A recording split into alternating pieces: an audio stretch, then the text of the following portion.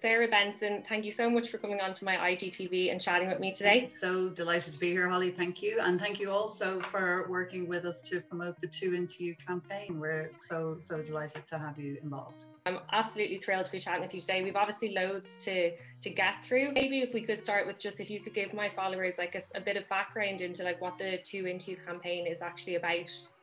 Sure.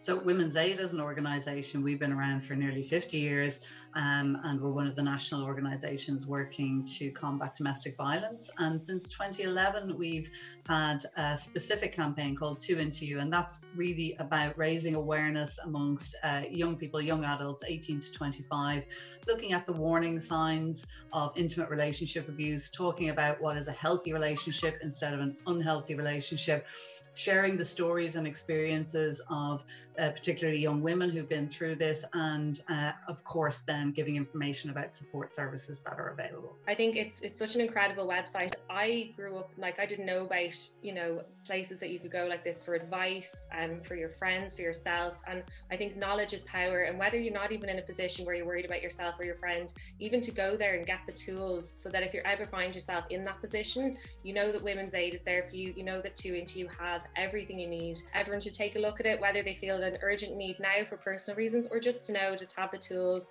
If you have daughters, if you have sisters, friends, you know, just so we all have that kind of knowledge that it's there. Fantastic. Knowledge is power. A lot of people are familiar with the term domestic abuse, and so maybe, you know, for anyone who hasn't heard of actual intimate relationship abuse, what's the difference there?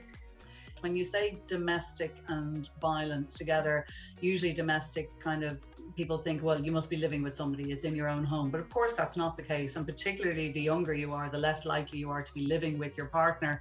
And then violence can sometimes, you know, immediately make people think of physical violence. But actually, abuse in relationships by current or former partners is actually more complex than that. And it doesn't always have to include physical abuse. So intimate relationship abuse was a term that we came up with after a 2020 national survey we did and some focus groups with young people. I have some of the results from that here, and I was really surprised, I think, by the lack of awareness around it amongst young women in Ireland. 1 in 5 young women and 1 in 11 young men aged from 18 to 25 have experienced intimate relationship abuse in Ireland. When we talk about this from a woman's point of view, you will always get, you know, maybe a reaction, even a comment on my Instagram from a man saying, well, you know, this happens to men too. And of course we're aware of that, but it is a lot higher that the woman will be the victim of this in a relationship. 1 in 5 young women report that they're experiencing abuse from a current or former partner, and 51% that first experience was below the age of 18. So this is their very first relationships in many cases. And that kind of sets the scene in terms of your self-esteem, your confidence, you know, how you relate to future partners. And, you know, it can have a trauma that lasts a long, long time. That's not, of course, to say that young men don't also experience abuse. That statistic was 1 in 11, but it is a very gendered phenomenon. It's particularly heterosexual young women being targeted by their male partners, but that also doesn't mean that it doesn't also happen in LGBT relationships as well. And, you know, it's really important that anybody who maybe goes to the Two Into You website, you know, there's a quiz there that shows, you know, warning signs in relationships. Those are warning signs irrespective of whether you're male, female, non-binary. It doesn't matter. They're just kind of showing you what might be things to watch out for. It's hard when you're under 18. It could be your first relationship, so you've nothing to compare it to, and you don't really know. I mean, unfortunately, we don't really learn about this in school. Definitely didn't when I was in school. So how do you know if someone is crossing the line? And I think a big thing for me in my experience is to go with your gut. And I suppose the majority of the time, if something doesn't feel right, then it just probably isn't right.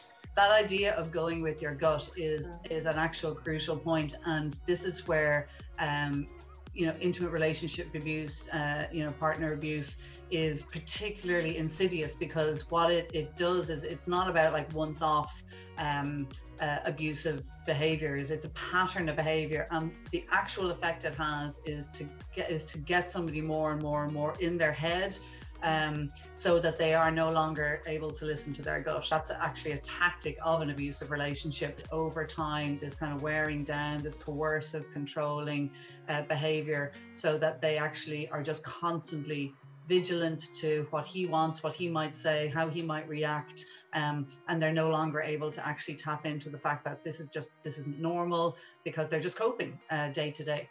When it comes to this kind of abuse, it's manipulative, it's sly, it's not obvious. When it comes to something like gaslighting, where you know that the behavior is wrong, it doesn't feel right, it's upsetting you, you're losing sleep over it, and when you try and bring it up, you're being a drama queen, you're being sensitive, you're being a psycho. It is that kind of thing where, like you said, it can just build and build. And I suppose to focus back in on like the warning signs, it might start with someone getting a little bit jealous in the beginning, or saying remarks about your friends, not really wanting you to spend too much time with them, maybe looking at your phone, those kind of things that maybe it would be easy to brush them off, as it gets to a stage where, like you said, your whole life is consumed by this then, and it can happen quicker than people realize.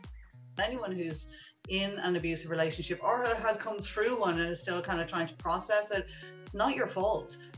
There's nothing about you that makes you a target for somebody who chooses to be abusive. The most common thing is that they will target somebody who is open-hearted and kind, because what they will do is they'll exploit that, they will use a lot of emotional abuse. So the kinds of tactics that can get confused early on in a relationship for maybe really romantic, or this person's so sensitive, that they feel things really deeply, and so then that can start to translate into actually some things that are red flags, like wanting to be with you all the time and nobody else, so why do we have to go out with your friends, or isn't it just so much better just the two of us? Then kind of starting to interrogate where you have been and what you have done when they aren't there, maybe showing up when they're not there, getting jealous. Jealousy is something people often, and young people often, think of as a reflection of the insecurity of the person who expresses it, but actually it's also a warning flag that they feel possessive, and that means that they're maybe thinking of you more as a possession rather than an equal in the relationship. And that's hard to untangle when you're kind of in the middle of a fresh new relationship that feels good in other respects.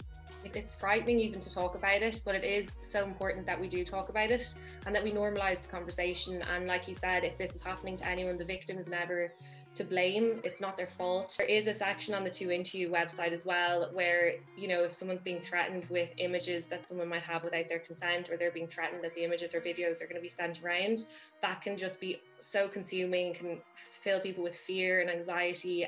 So there is obviously legal advice there, there's support there as well if anyone's going through that.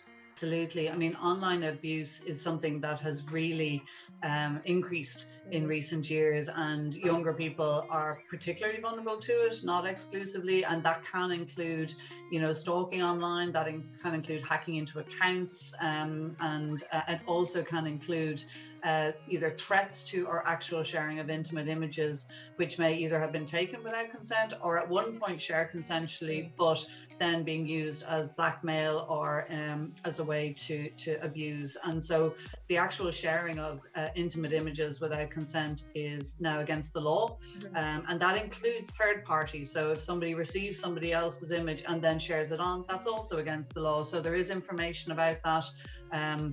There is a website called hotline.ie that you can contact to try and engage with platforms to get materials taken down, and then also report to police if that's what you want to do.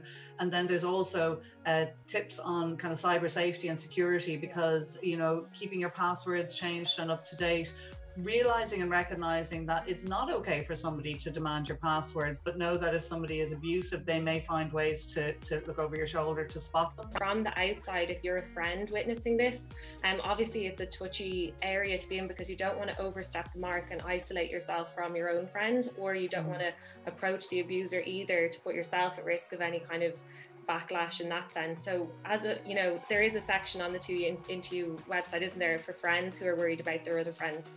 Yeah, there really is. You don't want to say the wrong thing. You don't want to do the wrong thing, but actually just asking someone if they're okay, just saying, look, you don't seem yourself anymore. I notice you don't seem able to relax. You don't have to say why you think you're worried, because the fact is, if those kind of changes are going on for any friend, it could be a different reason, but it's still a good question to ask. And just asking, you don't need to have all the answers, but it is so much harder for somebody who is struggling, who maybe is confused, is feeling anxious but can't quite, and maybe is being gaslit, as you say, for them to say, I think there's something wrong in my relationship.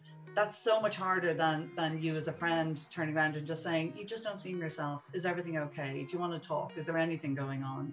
And that's on its own such a good start.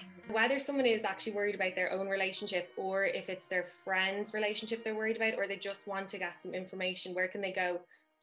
Yeah, the first place I'd say to go is go to 2intoyou.ie, because that's where you have a lot of information. You have the quiz.